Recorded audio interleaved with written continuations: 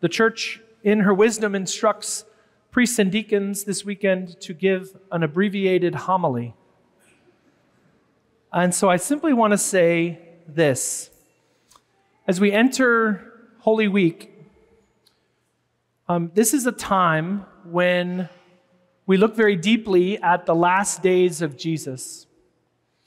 And what we see in his life, and especially in his last days, is that Jesus gave everything. Jesus held nothing back. At the very beginning of the gospel, we have this woman who brings with her this jar of oil, expensive oil, 300 days' wages.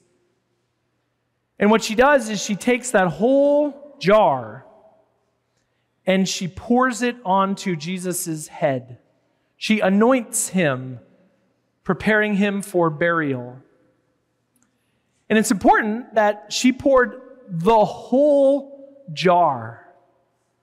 Imagine if she had taken like a little eyedropper and just put that into the jar and just put like just a drop on Jesus' head. It would not have had quite the same effect if she was stingy with the oil, but she poured the whole thing. Now, she took some flack for it. People were criticizing her. What a waste. We don't need to use all that on him. You could have just used a little. She gave everything.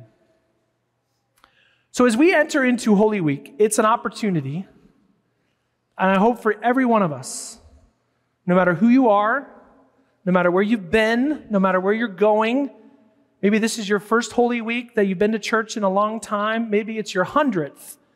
Maybe you're young, maybe you're on the older side of life, maybe you're kind of struggling with your faith, maybe your faith is as strong as it's ever been. No matter who you are, no matter where you've been, no matter where you're going, it's an opportunity that this Holy Week be a time of prayer, be a time of entering into these last days of Jesus.